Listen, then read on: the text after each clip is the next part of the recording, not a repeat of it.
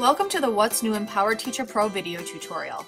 There are some exciting new updates that were made to PowerTeacher Pro over the summer, and this tutorial is going to cover the following new features. The first is the shift to 80-20 grading, in which 80% of the grade is semester work and 20% of the grade is the final exam. While this is not a change made to PowerSchool, it is a change in the way we at the Glenbrooks are calculating grades. We wanted to share what this will look like and what the new terminology that we are using in PowerTeacher Pro will be. This tutorial will also cover entering a preferred class name, importing scores, copying grade calculations from semester to semester or year to year, the updated comment bank interface, and new features in the formatting toolbar of description fields.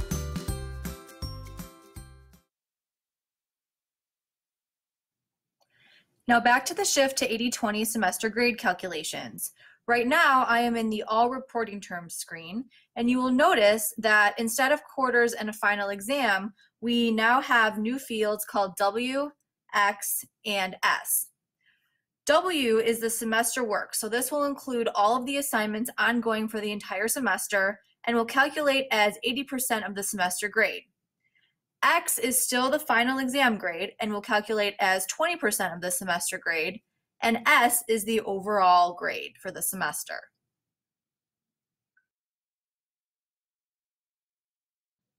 One feature teachers have been requesting is a way to customize the names of their classes or give classes a nickname to make courses easier to differentiate. PowerTeacher Pro has now added that capability in Settings under Class Descriptions. Simply type in the custom name of your course in the Custom Class Name field, and then click the Save button. Preferred class names only show for the teacher, not in PowerSchool or to students and parents.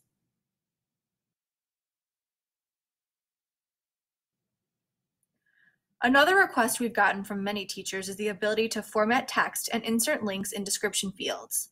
All of the formatting toolbars now allow for rich text formatting. Probably one of the most exciting uses for this is that teachers can now link to digital resources such as digital course spaces or Google Docs in the course description section, which appears on the class detail screen for students and parents. Simply type in the text to be linked, highlight it, click on the link icon in the toolbar, paste your link in, and then click OK. Once the description is complete, click the Save button.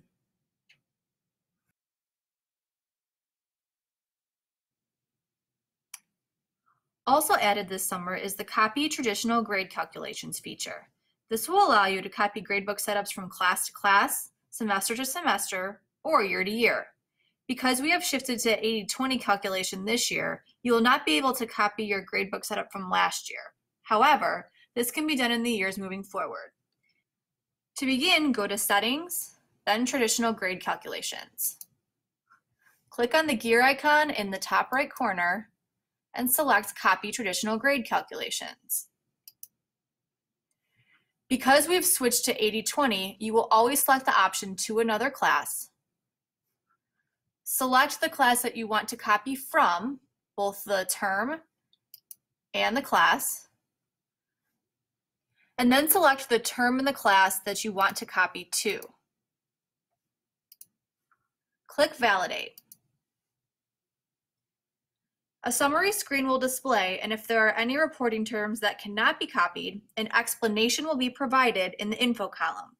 Click Copy to complete the process.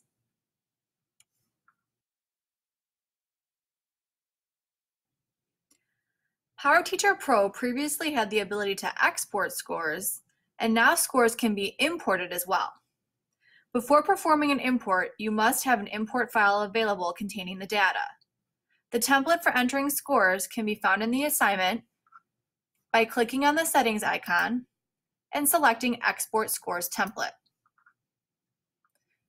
Because we want to put in data, we do not want to include scores. You will notice a CSV file will be downloaded.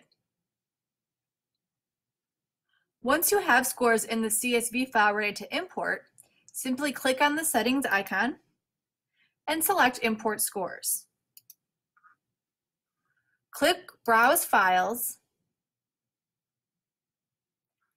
and select the file you would like to import.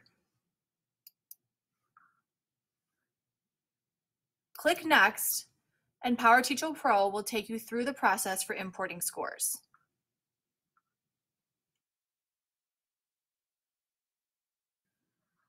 Lastly, the comment bank received a little bit of a facelift this summer to make it more user-friendly. The pop-up window no longer covers the grades, but now appears as a sidebar. One feature teachers have found useful in the comment bank is the ability to star comments so that they can easily find the ones that they use most often. So that's what's new in PowerTeacher Pro. We hope you find these new features useful. If you have any questions on what's new, please feel free to contact me, Stephanie Olson, by email or by phone.